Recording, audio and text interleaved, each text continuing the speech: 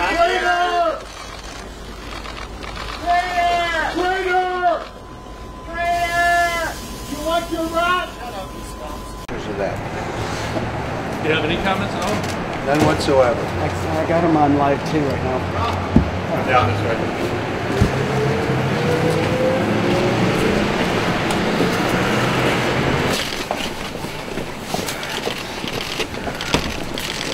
Sorry, I'm so sorry.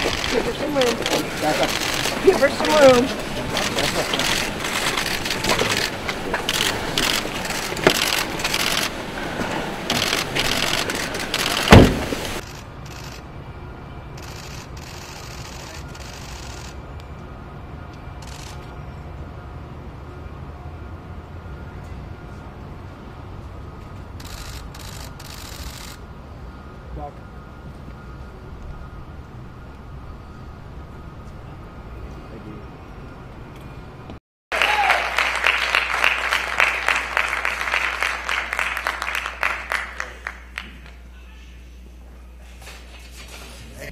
Some of you may have seen that I appeared on ABC with George Stephanopoulos this past Sunday.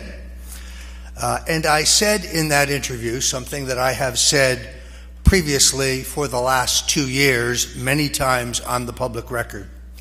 And that is, no matter what happens, I will not bear false witness against this president. I will not make up stories and lies in the effort to remove him.